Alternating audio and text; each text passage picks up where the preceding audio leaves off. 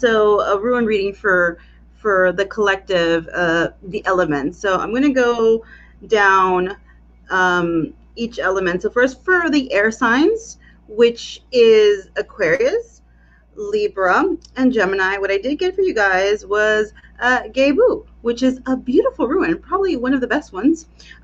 Do see some sort of blessing coming towards you guys. So if you are going through a rough patch right now, you know, like we tend to, and you know, things don't seem like they're going your way, rest assured that there will be some sort of gift here. This could be a spiritual gift from the 5D, your ancestors, your spirit guides, your guardian angels, whatever God or deity you pray to. You know, if you're trying to manifest something in your life, I feel like it's coming through. Or if not, this can be an actual physical gift. Maybe finances pick up out of nowhere. You get that job, you get that call you've been waiting for. Somebody can gift you something, or this could even be vice versa. So for the air signs, again, Aquarius, Libra, Gemini, this is good. Okay, very good. Let's move forward to your fire signs, which is Leo, Sagittarius, and Aries. We do have Manas, and it was upright, guys. And by the way, with Gebu, there's no reversals, obviously, but there is reversals with runes, guys. And this one was upright for the fire signs. So it basically means man, humanity. I kind of feel like somebody here wants to definitely stand on their own 2 feet. Like I feel like they're trying to stand out.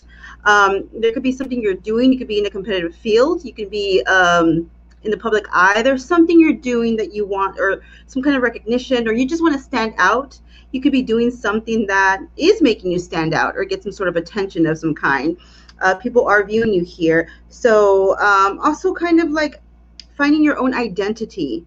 Okay, if that makes sense for you guys. Some of you could be joining something like a corporation of some kind. This could be through work or religion or anything like that. So once again, this is for the fire signs, Leo, Aries, and Sagittarius.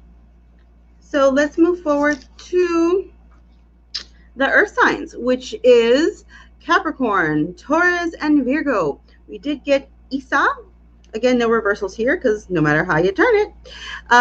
So this is feeling still. Some of you may feel like you're stuck, okay? Maybe stuck in a rough spot, or you feel like you're not going anywhere. Maybe you're trying to get things off the ground. It feels like nothing ever comes through. If you are in a relationship, things may feel like they're kind of cooling off here, or you don't see any momentum. But I do feel like things are happening in the back, like, you know, closed eyes. You may not know that there's stuff happening in the background, okay? So I don't want you to give up. I don't want you to think that all is lost, because I am feeling intuitively, yes, the ruin means being stuck. It literally means ice, cold, no movement. But intuitively, I do feel that there's stuff going on in the background that you may not be aware of, okay? So please do not give up, okay? Isa for, again, the earth signs, Taurus, Capricorn, and Virgo, okay? We're moving forward to the water, which is Cancer, Scorpio, and Pisces. We do have a wasp, and it was upright as well.